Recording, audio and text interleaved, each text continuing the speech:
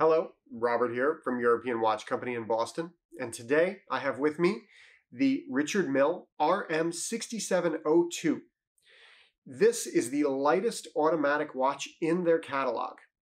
When creating it, they started with the 6701, which is the ultra slim automatic, and then they worked on making improvements to the movement and improvements to the materials in order to create what in their opinion is the ultimate sports watch.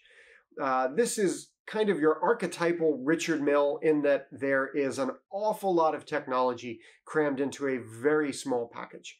We have a Carbon TPT case, which uses very tiny, super thin carbon fiber material, and it creates a case that is resistant to changes in heat and shock resistant and durable and extremely lightweight.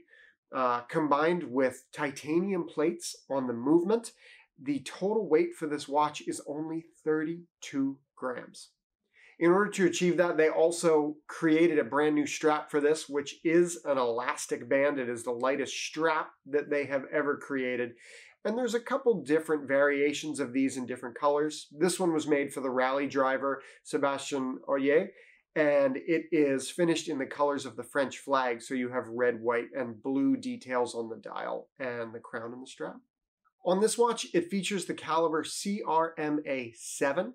As I said, this has titanium plates in it, grade 5 titanium, which helps keeps it light. And it is fully skeletonized, so you do get that archetypal Richard Mille look where you can see right through it and you can really see everything that's going on in the movement. Like many Richard Mille watches, these are used and endorsed by athletes. It's part of how he has built his brand from the ground up to be a powerhouse in the watch world. It is designed to be used as a sport watch, and so that's why you see Richard Mille's, being used in tennis matches and on the wrists of golfers while they're playing sports. We typically do not recommend with mechanical watches. The other interesting thing about the RM67 is we had some of the earlier ones. We had the RM05, we've seen the RM10, and they're beautiful designs and they're incredible watchmaking, and I never really connected with those watches. They never felt right on the wrist to me.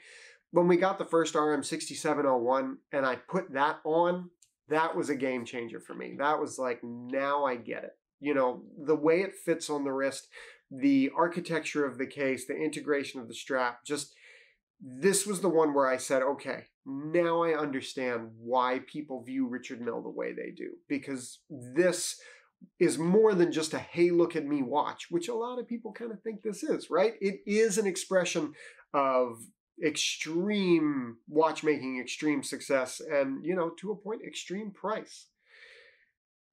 This watch, being as slim and as light as it is obviously incredible on the wrist.